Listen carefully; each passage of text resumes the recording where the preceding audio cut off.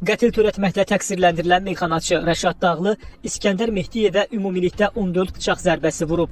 Bu barədə Qaradağ rayon məhkəməsində istintaq materialları elan edilərkən qeyd olunub. Hakim Teymur Qurbanovun sədrliyi ilə keçirilən prosesdə meyxanaçı özünü təqsirli bilib. O deyib ki, hadisə zamanı İskəndər Mehdiyevin əlində bıçaq olub. Mənim maşınımda görüşdük. O qarşıda sərnişin yerində əyləşmişdi. Aramızda münaqişə yarandı. Bıçaq onun əlində idi. Mənim şərəf və ləyaqətimi təhqir etdi. Mən onun əlindəki bıçağı alıb ona zərbə indirdim. Yalnız birinci zərbəni xatırlayıram.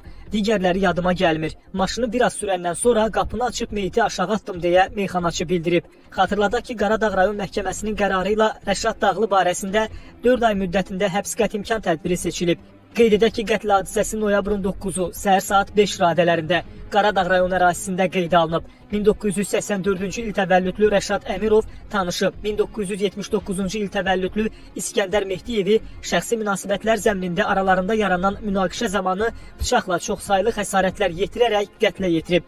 Faktla bağlı Qaradağ rayon prokurorluğunda Cinayət Məcəlləsinin qəsdən adam öldürmə maddəsi ilə cinayət işi başlanılıb. Rəşad Əmirov şübhəli şəxs qismində tutularaq istintaqa cəlb edilib.